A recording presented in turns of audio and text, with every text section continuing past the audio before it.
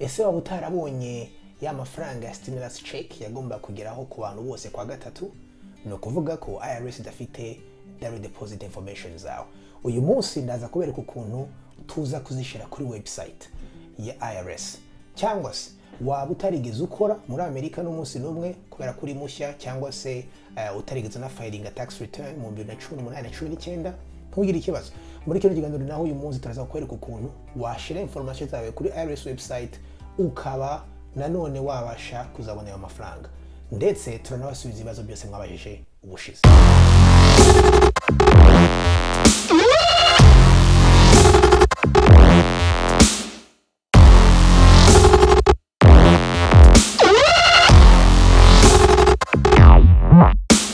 Rero nongeye kubasuhuza nshuti zanjye aba VIP, nizere ko mumerewe neza aho muri kandi mukomeje kuba muri safe muri kino gihe cya coronavirus. Rero ntangiye kwanza mbashimira cyane kuba mwarakurikiye ikiganiro cyacu cy'ubushize muri benshi mukabaza n'ibibazo bitandukanye. Rero uyu munsi nkaba ndi buze kubasubiza byose mwabashije, ariko mbere yuko mbikora reka mbanze nkora icyo mwasabye ubushize. Abantu benshi baranyandikiye, benshi baraduhamagara bambaza ati se urinde, witwa nde, ni icyo ukora? Rero reka mbanze ntangire mbibwira. Izina ryanjye nitwa Gael Karomba, hanyuma nanjye nkaba ntuye muri hano muri Amerika muri state ya Maine. Rero uyu munsi rero nkuko nabibabwiye turaza gukora igice cya kabiri cy'ikiganiro twakoze ubushize. Ubushize twababwiye kuri stimulus checks, ari amafaranga guverinoma ya Amerika yagombaga guha abantu bose batuye muri Amerika bafite social security kandi bujuje ibyo bintu byose twavuganye. Ni ukuvuga ngo wowe urakurikira video ya kabiri ukaba utarigeze ubona ikiganiro twakoze kuri video ya mbere cyaragucitse, turaza gushira link y'icyo kiganiro cya mbere kuri iyi video, hanyuma uze kuyiklikaho cyangwa se uze kutwandikira kuri WhatsApp. Tuza gushiraho nyuma kino kiganiro kirangira tuzakohereza ikiganiro cya mbere maze nacyo gikurikire kugira ngo ubashe kubona ukumva kino kiganiro cya kabiri. Rero uyu munsi reka mbanze ntere ku bibazo mwabajije, hanyuma nitumara kubisubiza bimwe na bimwe twagiye tubona abantu bazi ibibazo bitandukanye bavuye hirya no hino, hanyuma nitumara kubisubiza icyo tuza gukora ndaza kubajyana mbere kuko dukora ibyo bintu byose step by step muri computer. Akaba rero icyo kintu rero uyu munsi tuza kuvugana. Rero ikibazo cya mbere twabonye kandi iki kibazo akaba abantu benshi baragihurijeho, ni ikibazo cy'abana. Twabonye umuntu utwandikira yuko afite umwana mukuru wiga muri college afite imyaka 21, ariko akaba uyu muntu yari afite abana batatu, yabonye amafaranga y'abana babiri gusa, ariko umwe mukuru ufite imyaka 21 wiga muri university amafaranga ntiyabonye. Ubushize twarababwiye nibagiye kubabwira yuko abana barengeje imyaka 17 ntabwo bana bazabasha kubonerwa aya mafaranga. Ni ukuvuga ngo abana barengeje imyaka 17, aba dependents bari munsi y'imyaka 17 nibo bonyine bemerewe kubona aya mafaranga. Ni ukuvuga ngo niba barengeje imyaka 17 icyo bakora nabo bafilinga taxes, cyangwa se ikindi bakora niba batarigeze bakora biga nk'uko uyu nguyu yiga. Turaza kubereka ukuntu bafilinga icyo twita non filers tax return. Ni ukuvuga ngo abantu batigeze bafilinga kubera impamvu zitandukanye bafite indi party ya website baza gukoresha, icyo nacyo kuza kukibereka.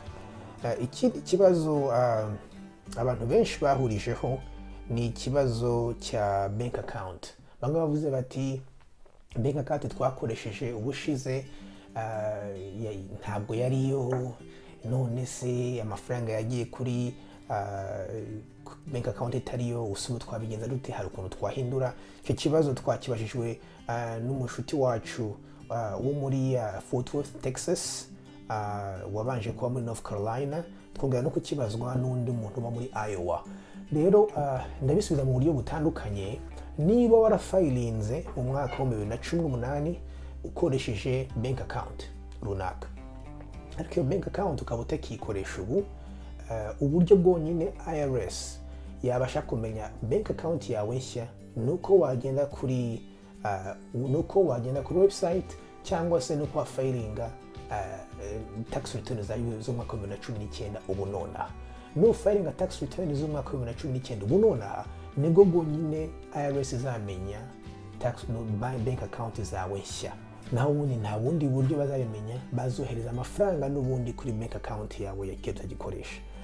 Ikindi nacyo wenda kimeze nk'inkuru mbi nabashije gusoma ariko nza no kuza kubereka, nuvuga ngo abantu bakoresheje bank account itariyo mu mwaka wa 2019 biragoye kuyihindura. Muri website ya IRS ndaza no kubereka bavuze yuko bidashoboka kuyihindura. Icyo rero kikaba ari ikintu gikomeye ntafite igisubizo nonaha, ariko wenda nzakomeza kubashakira hanyuma kandi namwe nkaza kuza no kubereka ahantu mu bisoma. Ikindi cyo nagize abantu benshi batwohereje ni ibibazo by'abandi bantu benshi batubajije ukuntu bakoresha iriya website. Benshi bavuze bati twebwe twabonaga tax return zacu kuri check ariko ndushaka kurindira amezi yose 5 cyangwa se 6 turashaka kubona amafaranga ubu nonaha. Ese ni gute twakoresha iyo website kugira ngo tubashe kubona amafaranga ubu nonaha, tubashe kujyaho dushiraho bank informations, dushiraho the deposit. Ibyo rero ni muhumure mukagenda bajyana kuri computer mbereke step by step, mbereke ukuntu mubikora neza ukuntu bize kugenda. Ikindi kibazo twahurijeho, abantu benshi bahurijeho ari benshi, abantu bo muri Texas n'undi muntu wo muri Portland, Maine, n'abandi bantu babiri bo muri Arizona. Nababajije bati twebwe turakiri bashyashya, niyo tukigera hano ntituratangira gukora ariko dufite green card, dufite social security, ntabwo twabashije gukora kuko wenda twari mu ishuri cyangwa se twari mu buryo butandukanye, ntitwakoraga, turi bashyashya, niyo tukigera hano. Abo bantu bose nabo hari ikindi gice cya kabiri cyitwa non-filers kuri IRS website, niho bagenda bagashira information zabo nk'abantu batigeze bafilinga tax return cyangwa se nk'abantu badasabwa gufilinga tax returns. Urumva non-filers ni abantu badasabwa gufilinga tax returns. So nuvuga ngo nabo bafite ukuntu bajya kuri IRS website hanyuma nabo bagashiramo izo information. Uko tugiye kubigenza, tugiye kujya muri computer mbereke ukuntu twakoresha izo tools zose uko ari ebyiri. Iya mbere iraba ari abantu batigeze bafilinga tax returns zo 18 19 kubw'impamvu zikurikira. Niba uri mushya muri Amerika, cyangwa se cya kabiri niba utarakoreraga utarigeze ukora, nuvuga ngo wari mu ishuri ariko ufite social security number, ukaba wemerewe gutura hano ariko wenda kubw'impamvu zitandukanye ukaba utarigeze ukora, therefore ntiwigeze ufilinga tax returns. Ndaza kubereka abo bantu ukuntu mujya kuri iriya website ya IRS mugafilinga icyo bita non-filers. Iyo non-filers rero niyo IRS izakora ikabasha kubona information yawe izoherezaho ayo mafaranga. Hanyuma ikindi ndibuze gukora ni icy'abantu mwese mwafilinze tax umwaka wa 2018 cyangwa se mwafilinze tax zanyu zo mwaka wa 2019. Abo bantu rero ariko mukaba muvuga muti nta direct deposit information IRS ifite. Hari yindi rero ikindi gice cya website ya IRS cyitwa Get My Payment To. Icyo nacyo nkaba ngiye kuza kuberekana icyo n'ubereko bwa kabiri, kiri buze kwerekana ukuntu ujyamo ugashiramo information zawe naho ukanda hose, ndahabereka step by step hanyuma kugira ngo namwe mubashe kubikora hanyuma mubashe kubona aya mafaranga mu buryo bwihuse. Nika rero ubu nonaha uko tugiye kubigenza, tujye muri mu byuma by'umuzungu muri computer tubashe gukora bino bintu. Turongera kubonana indani ya computer. Nabonye rero ko twageze mu cyuma cy'umuzungu muri computer, nkaba rero ngiye kubereka ukuntu bakora step by step ibi bintu. Ubu rero nkuko mubibona turi kuri page ya Google. Mwese mushobora gufungura kuri computer na mufite internet. Hanyuma rero ikintu rero ngiye kubanza guheraho uyu munsi ni ikintu cya non-filers. Abangaba ni abantu batigeze bakora mu mwaka wa 2018 cyangwa 19, ntibigeze bafilinga tax return, cyangwa se n'abantu bashyashya, cyangwa se n'abantu mu yandi magambo IRS nta hantu bazi ariko bafite social security kandi n'abantu batuye hano muri Amerika. Aba rero ni gute bazabikora? Reka mbereke. Step ya mbere no kujya kuri website ya IRS. Website ya IRS ni www cyangwa se www .irs.gov, hanyuma ugaklika ukinjira muri IRS website. Iyi rero IRS website ni iyi ngiyi ifite idarapo rya Amerika hano hejuru. Iyi niyo official website ya IRS. Hama iyo imaze kugera ahangaha urabona yuko hano niho aba non filers bakora. Aha mubona ndiho ndashira ka clavier. Nuvuga ngo niba utarigeze ukora tax return za 18 za 19 kuko utabisabwa gukora tax returns cyangwa se uri mushya, ahangaha niho ukanda. Reka rero tubanze twinjiremo. Urabona rero hano barabanza bakagusobanurira abemerewe kuba bakoresha iyi form tugiye gukoresha. Iyi form rero abantu bemerewe kuyikoresha ni abantu icyambere bafite social security nkuko nababwiye, ni abantu batigeze bashobora kuba claimed nk'abana. Ni ukuvuga ngo ndasubiza ikibazo cy'aho umuntu avuze ati harimo abana bamwe tutaclaiminze kuri tax return kandi batabonye amafaranga yabo yaje. Aba bana rero niba batigeze bohereza amafaranga yabo kuko bari bakuru cyangwa se biga, abo bantu bakaba batarigeze bashirwa kuri tax return z'ababyeyi, ni iyi form bakoresha, cyangwa se abantu bashyashya. Hari ikindi n'abandi bantu ba gatatu, ni abantu batigeze bakora cyangwa se bafite income yo hasi cyane ku buryo amategeko atabasabye gufilinga tax return. Hanyuma ikindi kintu nacyo urabona website ivuga hano, iravuga yuko abantu ni bande bazabona iyi check nta kindi kintu bakeneye gukora. Ni ukuvuga ngo abantu bazabona iyi check nta kindi kintu bakeneye gukora ni abantu bafilinze 2018 or 2019, ni abantu bafite social security, retirement, disability, byose narabisobanuye ubushize.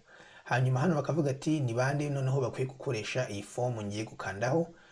Ni bano bantu nababwiye, ukaba uri umuntu utuye muri US cyangwa se ufite green card, asylum cyangwa se ufite social security, ukaba mu myaka yawe ishize utarigeze ukora amafaranga arenga 12,000, nivuga ngo utarigeze ukora cyangwa se ibindi bintu, cyangwa se uri na mushya. Rero iyi website, iyi form akaba ari yanyu. Dore nuko rero babikora. Winjiramo hano ugakanda, wamara kugera hano bakujyana ahantu handitse ngo free file. Free file rero niho winjiramo na ugashiramo information zawe. Uraza hano ugakanda get started. Bagusaba rero gushiramo email yawe. Niba utayifite biroroshye kuba wagenda ugashira ugakora email yawe ku ruhande, ariko kubw'impamvu z'ikiganiro nakoze email twakoresha, reka nyishiremo.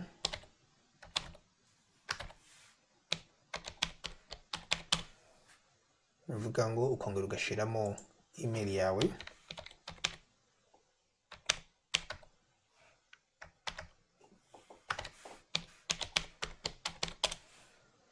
Rero bakagusaba no gushiramo user ID cyangwa se ijambo wahitamo bazajya bakumenyeraho. Ahangaha nanashyizemo ijambo legacy 101, ariko nawe wakoresha iryawe. Ikindi nacyo phone number barayisaba, ariko udashatse kuyifata icyo gihe nta kundi. Noneho warangiza, urabona ko hano bambwiye yuko legacy 101 yamaze gufatwa. Iyo ubonye umutuku hano, ubwo uhita ubona yuko bamaze kwifatira izina. Icyo gihe wakoresha irindi zina cyangwa se ukongeraho undi mubare. Noneho iyo uzana kuri password ugashiramo password waba washaka gukora. Password rero ahangaha bagutegeka igomba kuba ikurikije ibi bintu bikurikira. Nuvuga ngo password igomba kuba ari ndende bihagije, ifite byibuze amagambo 8, igomba kuba irimo inyuguti imwe nini, igomba kuba irimo umubare, kandi irimo nako nakwita se ikintu agasimbo cyangwa se ikintu kimeze nka signal. Reka mbereke nk'urugero rwa password natoye. Ni password imeze gutya. Nuvuga ngo ni ijambo rya mbere rikuru, hanyuma amagambo yandi, umubare, hanyuma naga pound sign. Ugashiramo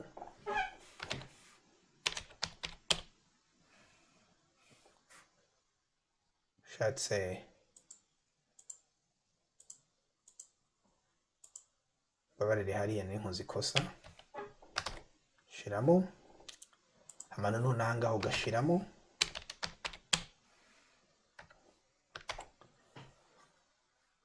noneho warangiza ugakanda hano kuri create account.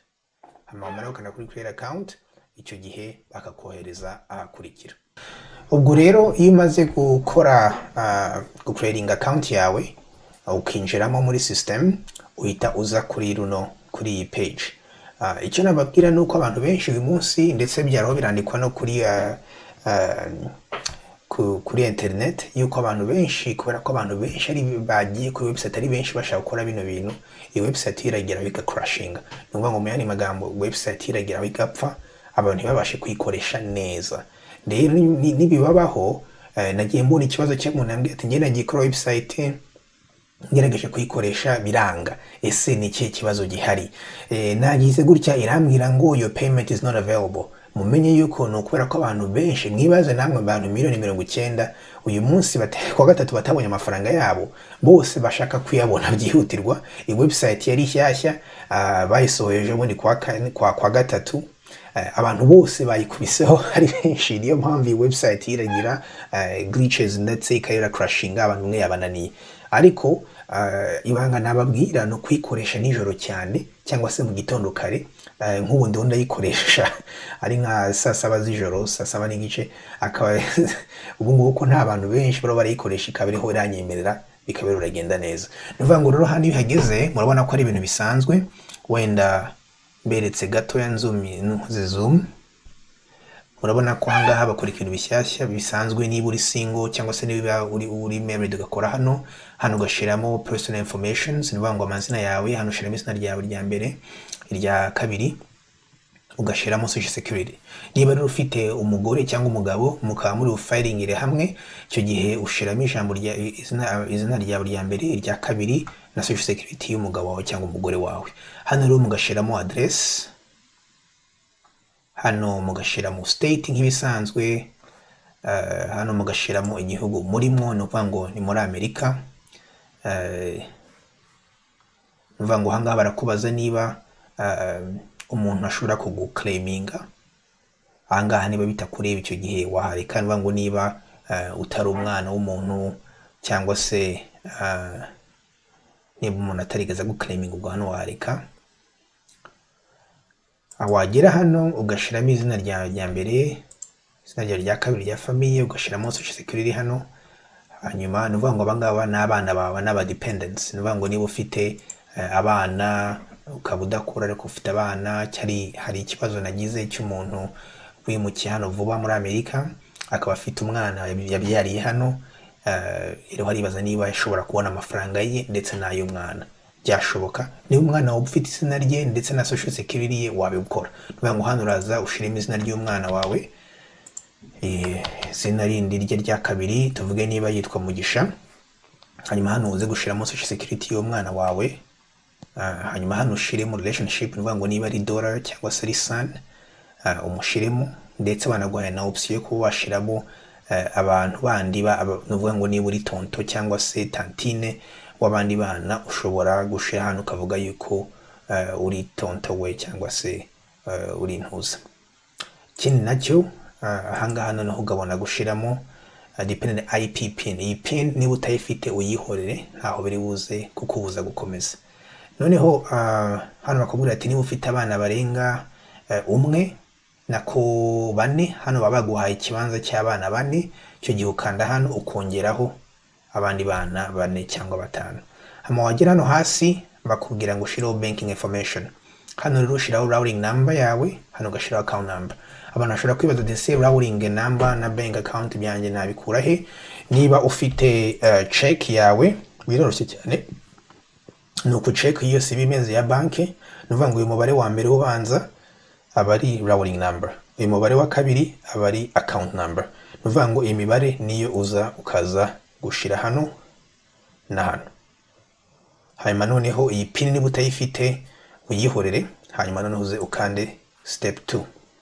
Iyo ugeze kuri step 2 naho nibyo kuzuza. Hano barakubwira kuri A niba ko bakubwira yuko ugomba kuzuza adjusted gross income. Nuvuga ngo AGI ni income yawe warakoreye mu 2018 cyangwa se mu 2019. Ariko kubera ko benshi muri buze kuzuza iyi form ari abantu mutakoze muri iyo myaka ibiri, nuvuga ngo hano muraza mukaza muze gushiramo 0. ngo mutarigeze mukora cyane mwarigeze mwarakoze ariko mugakorera make cyane ku buryo mutigeze mufilinga tax return hano naho mwashiramo yo mwakoreye iyo AGI ni amafaranga waba barakore kuri tax return zawe za mbere ndaza kukwereka aho waza kuyibona. Ikindi nacyo hano bakubwira niba ufite pin yawe uyishiremwo pin ya wakoreshe tax return zo mwaka ushize. Niba utazi amafaranga wakoreye ubwo icyo gihe shiramo pin zawe hano icyo gihe wabyihorera. Ikindi nacyo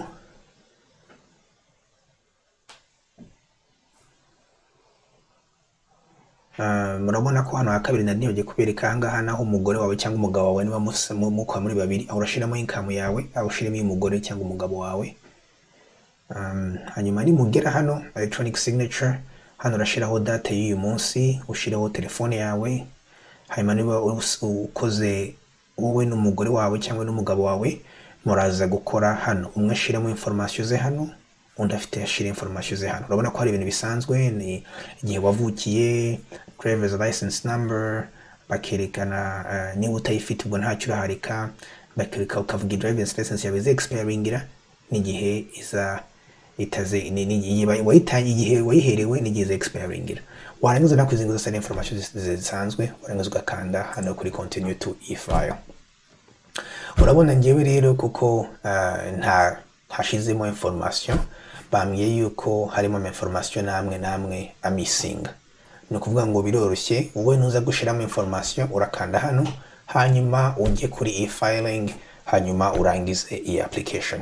Iyi application ya mbere turangije ni application y'abantu bashya cyangwa se abantu batigeze basabwa kuba bakora tax returns zo mwaka wa 2019 kora ko batigeze bakora kora ko bari abanyeshuri cyangwa se kubera yuko bari tabinze kandi bakaba batarigeze baba claimed n'abandi bantu kuri tax returns zabo. Okay, ubwo rero indi form ya kabiri tugiye gukora reka dusubire ku website ya IRS. Reka tufungure indi hano www.irs.gov. Iyi rero nkaba ngiye gukora ya kabiri ikaba ari abantu mwebwe mwafilinze tax return zanyu z'umwaka wa 2018 cyangwa na 2019 mwakoze ariko mukavuga muti twebwe twabonaga amasheke ni gute twashiramo banki yacu amafaranga akatugeraho vuba. Iyi rero niyo benshi bari bakeneye kumenya. Reka nayo mbereke ukuntu bayikora iyo harimo ibintu bimwe na bimwe bitanyemerera kuyikora kuko ngiye sinashiramo information zanjye kandi si kimwe nkiriya iyo ntabwo wayireka ngo ugire ibyo udashiramo hanyuma ikwemerere gukomeza. Novuga ngo iyo ndabere kuko baza kuyikora naho yikura hanyuma ni mugira ikibazo muzambwira. Novuga ngo iyo rero uraza wagemara hano kuri website kuri page kuri home page ya IRS uraza ugahita ibona hano. Novuga ngo ni get my payment ugakanda hano. Wamara kugera hano bakakubwira abemerewe kuba bakoresha iyi form. Urumva ngo ni mwebwe mwakoze 18-19 ariko mukaba mwarabonye tax return zanyu kuri check mukaba mukeneye gushiramo direct deposit. Ikindi kibazo abantu babashije hano bavuze ngo niba utarakoze cyangwa warashizemo bank information zitarizo mu 2018 ukaba ushaka kuzihindura ku buryo bwonyine wazihindura no kuba wakora tax return yo mu 2019 kuko bazohereza amafaranga kuri tax return zanyu muherutse gukora niba ari 18 cyangwa 19. Okay, reka mbereke rero ukuntu ukoresha iyi poro niba ukeneye icyo kintu. Ubwo numvuga ugakanda no kuri get my payment. Icyo rero nababwira mugomba gukora no kuba mwiteguye mukaba mufite information za banki zanyu ndetse na tax return z'ubushize waheruka gukora kuko baraza kubabaza icyo kibazo. Ngo igeze hano government iragusaba irakubwira yuko ugomba gukoresha iyi system ubyitondeye. Icyo gihe uraza ugakanda okay hanyuma hano kuri okay ni hano ushiramo information zawe. hano uzashiramo social security yawe, hano shiremo amavuko yawe, hano shiremo address, hano shiremo zip code yawe, hanyuma kandi continue. Iyi rero kubera yuko ntapfa gukoresha information zose nibone ngo inyemerere kugenda, iyi ngomba kuyikoresha ndiho ndabikora, kandi yewe ntabwo nkeneye kubikora ubu nonaha, ariko mugira ngo murabibona. Ni mu kandi iyi page muraza kujya ahantu baza kubabaza adjusted gross income, novuga ngo income yawe uherutse kugira, novuga ngo adjusted gross income. Hano reka mbereke, iyi ni example ya tax return nabonye kuri online. Iyo AGI bababwira ni uyu mubare wo kuri 7 kuri tax return. Ufite tax return zo 2018, umubare uri kari 7 niyo adjusted gross return. Uyu none umubare uza gushira hariya, cyangwa se niba warakoze tax return zo mwaka wa 19 form barazihinduye, adjusted gross income yo kuri 2019 uraza kwibona hano ku murongo wa 8. Ikindi kintu baraza kukubaza niba amafaranga bakuri fundinze cyangwa se amafaranga baba barakubwiye ngo urihe. Amafaranga nayo birushye kuyabona ku mpapuro za tax return. Urayabona hano ku murongo 20A. Aya ni amafaranga wabaye refunded, amafaranga baguhaye. Hanyuma niba wararishye tax uraza gukura umubare hano kuri amount you owe kuri 22. Kuri form za 2019 nabyo ni ukureba byarahindutseho gatoya, ariko ndibaza yuko bitahindutse cyane, sinabonye tax return. Ariko muze kureba ijambo ryoroshye kureba, no kureba the amount that was refunded to you cyangwa se the amount you owe. Aya nayo baraza kuyakubaza nugera hano, nurenga hano baraza kubaza ibyo bintu. Vango mbasubiriyemo, ubu ufite bank information zawe hafi, ubu ufite information za taxes zawe wakoze zo gushize, niba ari 2018 cyangwa se 2019, ubuza amafaranga wakureye adjusted gross income n'amafaranga waba warabonye tax return baguhaye, cyangwa se amafaranga waba wararishye. Ayo baraza kubikubaza nukanda hano. Icyo ni ikintu ngira ngo muze kumenya. Okay, ndibaza ko ari ibyo. Benshi bakoresheje iyi konte bambwira yuko babikoze nkuko nabohereje ama links muri video y'ubushize. Bambwira ko byashobotse, bamwe barambwira bati twabishizemo byagenze neza. Urumva namwe muraza kubishobora. Nimutabishobora icyo gihe nuko ngera mugasiga message nkuko mwabikoze n'ibibazo. Nuko rero cyane mwaba VIP mwakoze kubana natwe muri video itari ngufi yari ndende, ariko yari ikenewe kubera ko twagomba kubereka abantu benshi babidusabye ko twabereka step by step uko bakora ibi bintu tumaze kubereka.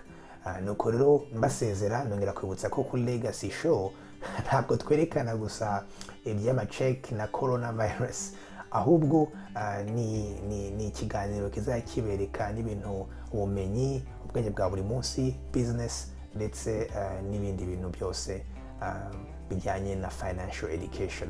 Ni kuvuga ngo rero nimuzibagirwe gukora like no gusubscribinga kuri iyi channel kugira ngo muzajye mukomeza mubona amakuru meza nk'aya. Abaza kugira ibibazo mwongere kuza kongera gutexta kuri ya WhatsApp kugira ngo tubashe kubafasha, kuko guhamagara hari igihe bitareho birakunda, ahubwo muze kuza gusiga message kuri ya WhatsApp cyangwa se muri comment, hanyuma tuzabasubiza. Ngaho rero nimugire umunsi mwiza. God bless. Uko tuzareba uko tuzabafasha muri video y'ubutaha.